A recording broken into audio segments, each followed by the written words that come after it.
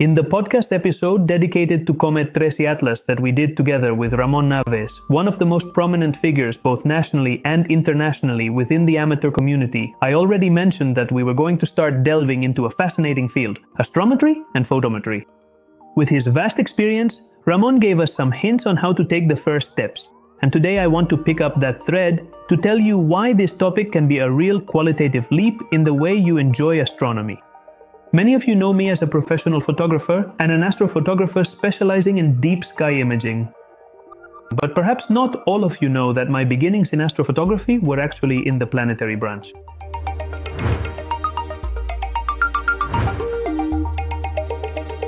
In fact, in this other video from the Natural Portraits channel, which I'll link here, I talk a bit about my first steps in the world of astronomy. And precisely in that field, the contribution of amateurs to science has been, and continues to be, enormous. Organizations like ALPO or PBOL collect images taken by amateurs from all over the world, and from these, astronomers can carry out very precise scientific studies.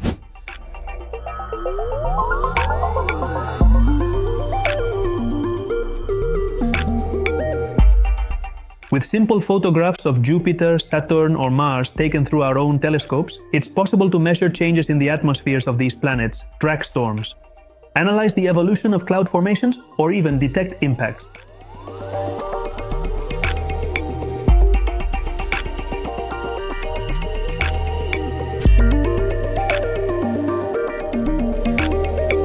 The amateur planetary community is a perfect example of how our images can be much more than just something aesthetic.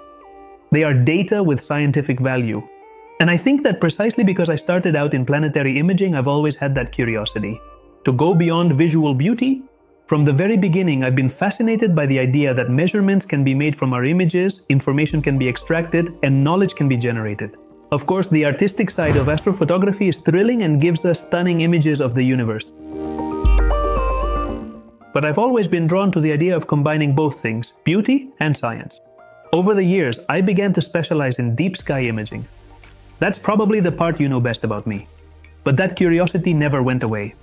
And now, thanks to remote work and modern tools, I've been able to take it a step further. To start venturing into the field of astrometry and photometry. And we've done it in a big way, because from the Astrogredos Observatory we're already collaborating with some of the active photometric campaigns, and we've already made our first detections and measurements of asteroids.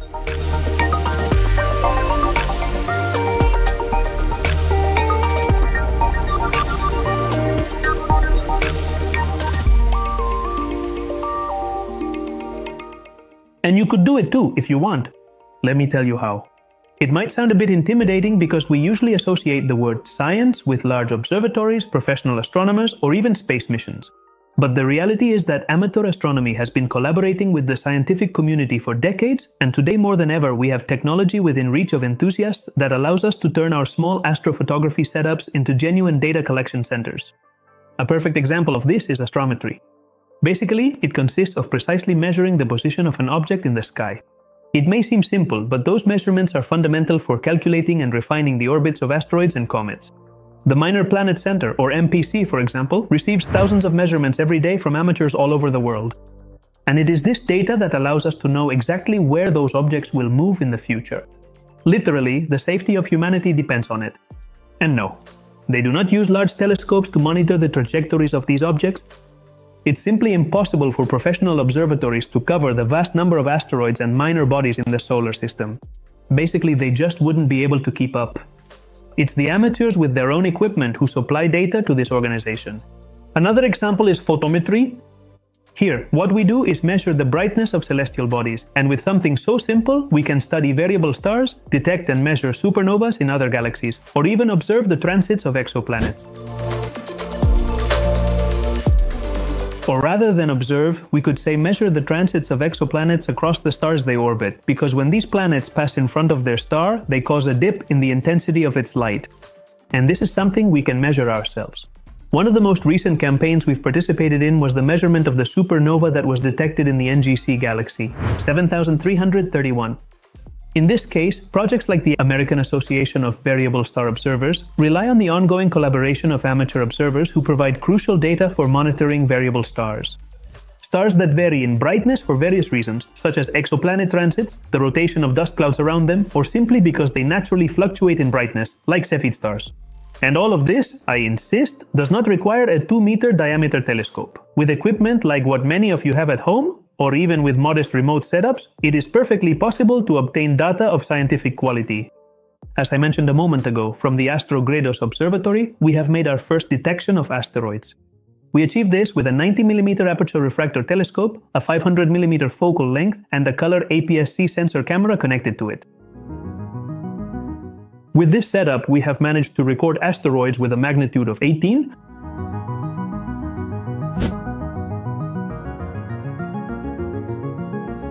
extremely faint. Seeing those images where a tiny dot moves among the stars and realizing that this dot is a rock out there orbiting is something that changes your perspective. Because suddenly you're not just taking a pretty picture, you're participating in the tracking of a real object, in real time, together with other observers from all over the world. And this experience made me reflect on something very important. Remote observatories, which are becoming more accessible every day to any astronomy enthusiast, like Cosmoscape's telescope hosting or its innovation hub, the Astrogredos Observatory, not only allow you to capture spectacularly beautiful images, but are also gateways to citizen science. Until a few years ago, having a permanent setup in an observatory was something reserved for just a few people. Nowadays, more and more enthusiasts are installing their telescopes in dark automated locations with internet connections. And that opens up a huge opportunity for us. Not only can we photograph whatever we want from anywhere in the world, but we can also dedicate part of our observation time to scientific projects. For the past few weeks, the observation time of my remote telescope has been divided. Part of the night is dedicated to capturing scientific data, and the other part to capturing aesthetic data. Because yes, as someone passionate about astronomy, I love both fields. And as I've already told you, those of you who have a permanent remote setup or are thinking about installing one have the opportunity to do the same. So, if you're interested in this topic, I once again recommend that you listen to the Astrogredos podcast episode with Ramón Naves. There you'll find very useful tips to get started. These are steps that may seem complex, but with the experience of people like Ramón, they become much more accessible. And with that said, would you like us to go deeper into these topics on Astrogredos? Let me know down in the comments. Astrophotography doesn't have to be just about aesthetics. With a bit of curiosity and the right tools, we can contribute valuable data and become part of a global citizen science community. And I assure you, there are few things as rewarding as knowing that your telescope, while you sleep, is helping us understand the universe a little better.